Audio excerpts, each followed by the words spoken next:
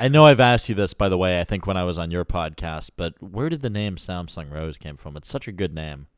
Thank you. No, I You're appreciate welcome. that. It's basically my middle name is Samson. I was named my middle name's after my grandfather's name. Cool. My dad's dad, who passed away when I was like 11, and then I have two daughters, and both of their middle names are Rose. So I merged the two together. So it's not outwardly me or associated to me, but it's sentimental and very personal.